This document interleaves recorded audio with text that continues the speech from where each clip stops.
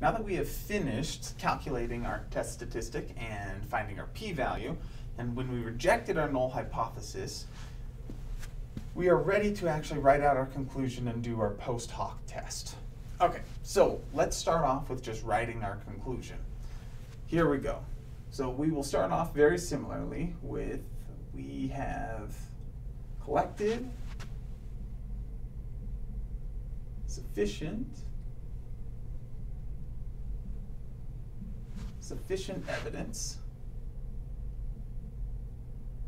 And then from here we need to actually report our test statistics. So we've got F, and from what we had before, it was 126 equals 15.69, comma, P was less than 0.001, alpha equals 0.05. To reject the claim that the true mean profit for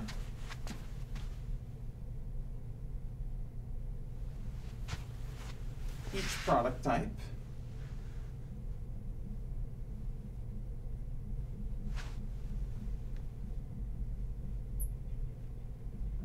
is the same,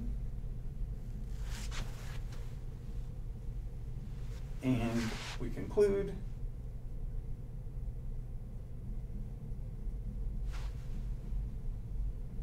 that at least one pairwise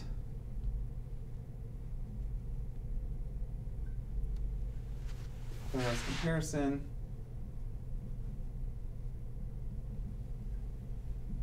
is different.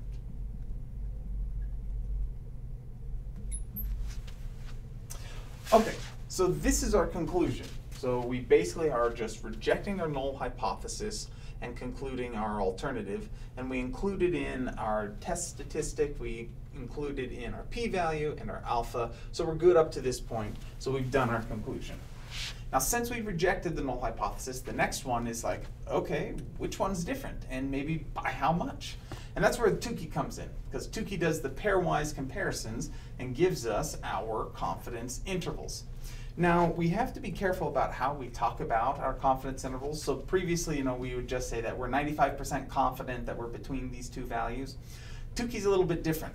Tukey says that we are 95% confident that were we to repeat this over and over and over again, 95% of the time, all of these confidence intervals for these three groups are going to capture their true differences. So it's not that we're talking about, we're confident about a single, it's not that we're 95% confident about a single interval capturing the true mean difference, is that we're 95% confident that all of them have captured their respective differences. So it's a little bit tricky to talk about, but I'll show you a method that is good to do that. So let's go ahead, and I'm just going to erase out these, and I'm going to put up some confidence intervals just so that we have a point of reference. So we could say that, let's get up a different color. We'll do fruit compared to, we'll do like fruit compared to spices. And we'll say that that guy wound up equaling, the confidence interval was 30, 50, and we'll give it a p-value of 0.001.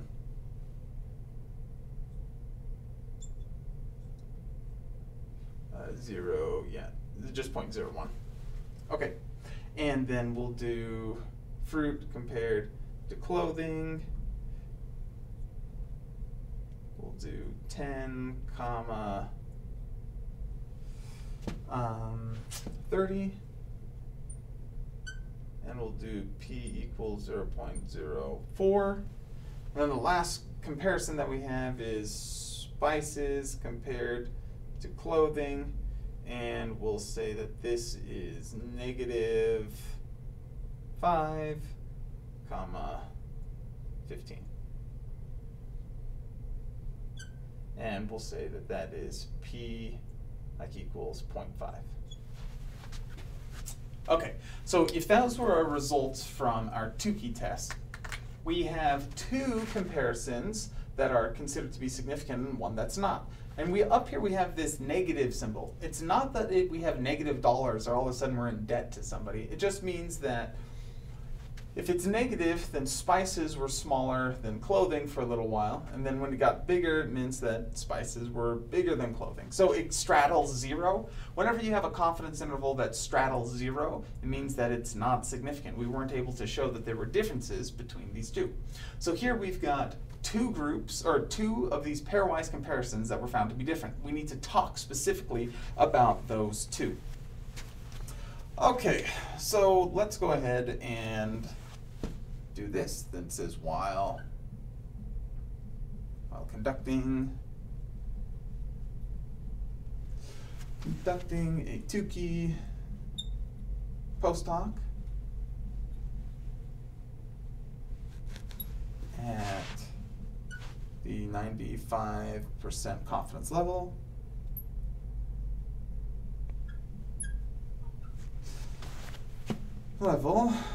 we found that fruit was significantly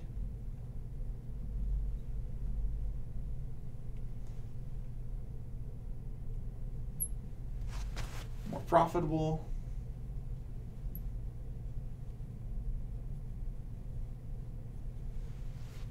than spices.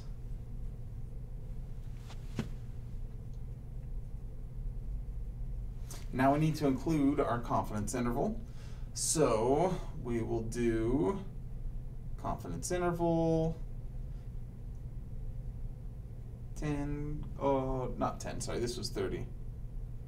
30, 50, P equals 0.01.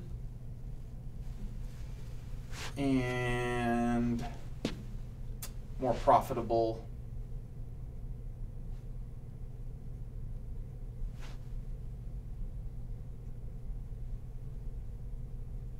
and clothing.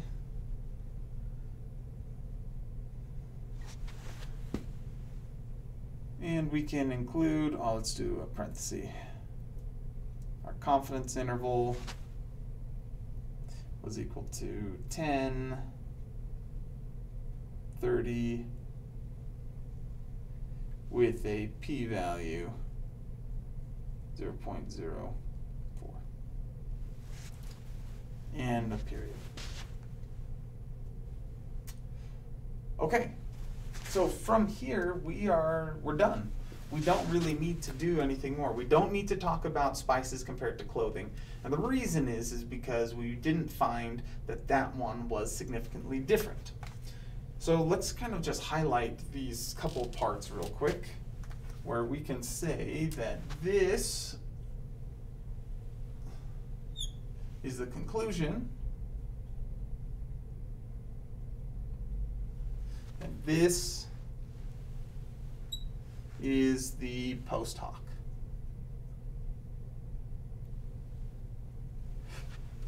Now, if we did not find significant results, we would just have said that we have collected insufficient evidence to reject the claim that the true mean profit from each product type is the same. And we just put a period there, and everything else we would eliminate. We would not need to include it in our report. So this is how we write out our conclusions and our post hocs to be able to communicate our results of our ANOVA analysis.